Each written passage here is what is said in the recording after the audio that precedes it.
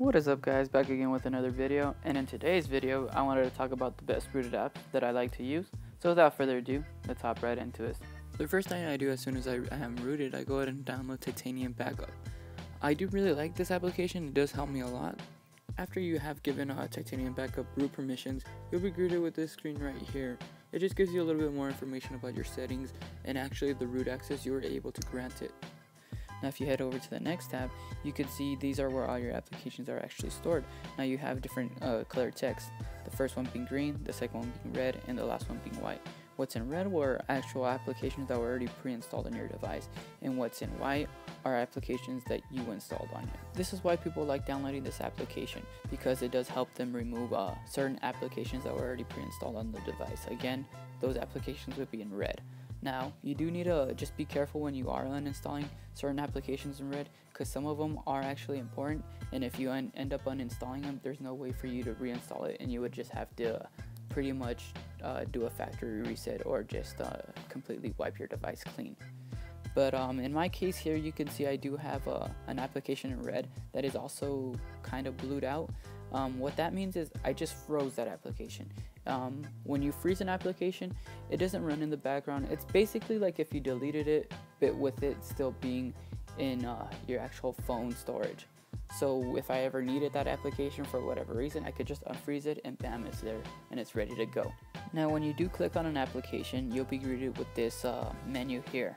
You have the option to either backup, defrost, or uninstall. Now keep in mind, if you do have the free version of Titanium Backup, you will not be able to freeze applications. Just keep in mind. So there you guys have it. This was a little overview of Titanium Backup and what it basically does.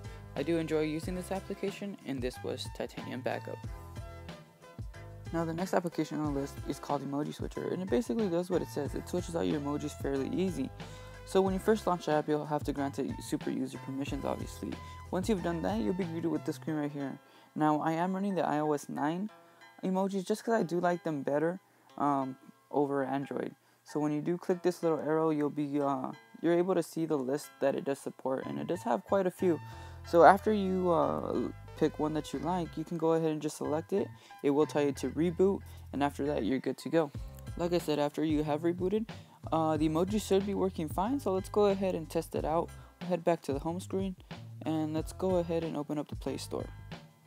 As you guys can see, the Play Store just opened up. Let's go ahead and type something out, and there you guys go. You can see I have the iOS 9 emojis, and it's that simple. You just simply install it, reboot, and it's ready to go.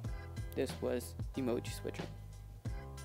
Now the next application on the list is called BetterBatteryStats, and it basically gives you more stats on your battery and what exactly is draining as far as your CPU usage and your Wi-Fi usage and your data usage, which I do like, and it gives you exactly how much battery you're using per hour. So you can see there I am using 2.1% per hour, which is pretty cool, and it gives you a lot more information on your deep sleep, awake time, phone on, and all that good stuff. So if you do want to check it out, this was a BetterBatteryStats. Go ahead and check it out.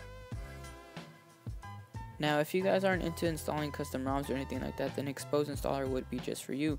Now what it basically does is it lets you modify your stock ROM to a certain extent, or even customize your stock ROM to a certain extent. You're able to change things like if you don't like the status bar icons, exactly what order they're in, you can go ahead and change them out and change the different order and stuff like that.